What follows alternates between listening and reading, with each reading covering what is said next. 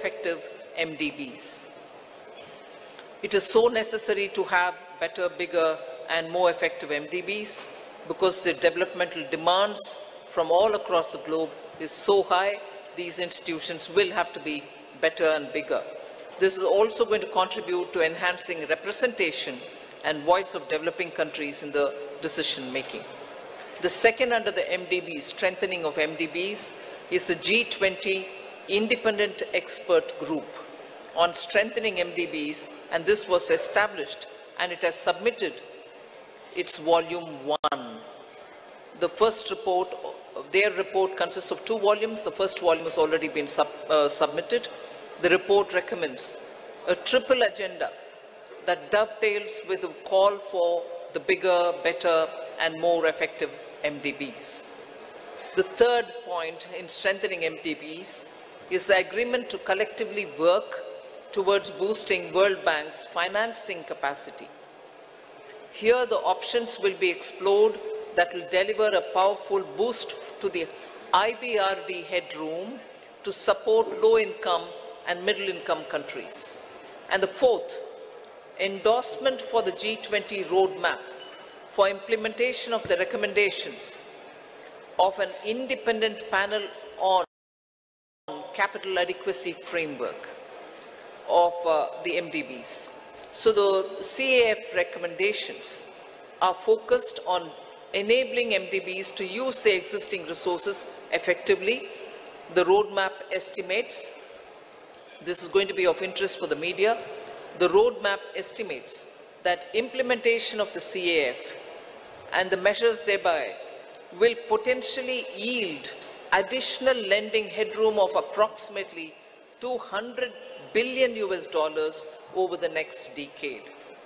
So through these achievements, India has harnessed the opportunity provided by the G20 presidency to effectively articulate and embed the priorities of the global South in the larger global conversation on the MDB reforms.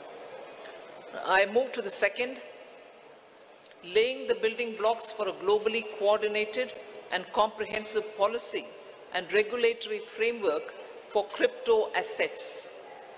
The global push for clearer policies on crypto assets has gained momentum under the Indian presidency, and a global consensus is emerging on the same.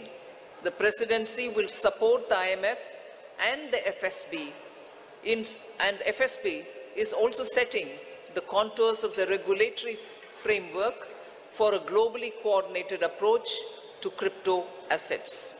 So the presidency, with the support of IMF and the FSB, is setting these contours.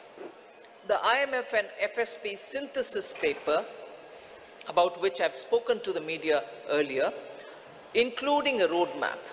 On that, I just want to give my observation. This synthesis paper delves into how the policy and regulatory frameworks developed by the IMF and the FSB, alongside the other standard-setting bodies, will fit together and interact with each other. This paper is now available in the public domain for all of you all to see. The third one, which I'd like to draw your attention to, is the financial inclusion and productivity gains through digital public infrastructure. India, as you all are aware, through the India Stack, became the first country to develop all 3 foundational DPIs: the digital identity, the real-time fast payment, and a platform to safely share personal data without compromising privacy.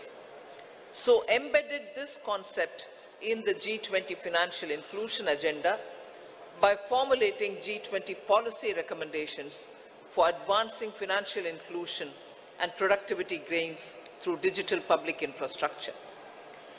This set of recommendations cover 5 aspects: use of DPIs and accelerating financial inclusion, fostering well-designed DPIs, regulatory and supervisory aspects of DPI, institutional and governance arrangements by DPI, and ensuring customer protection. So DPI has also been integrated into the G-20 Financial Inclusion Action Plan, the FIAP, which will run between 2024 and 2026. That's a strong legacy of the Indian presidency. We also assume the co-chair of the Global Partnership for Financial Inclusion, the implementation of the Financial Inclusion Action Plan, as well as the policy recommendations on DPI will remain as areas that will continue to be heard across the G20 forum.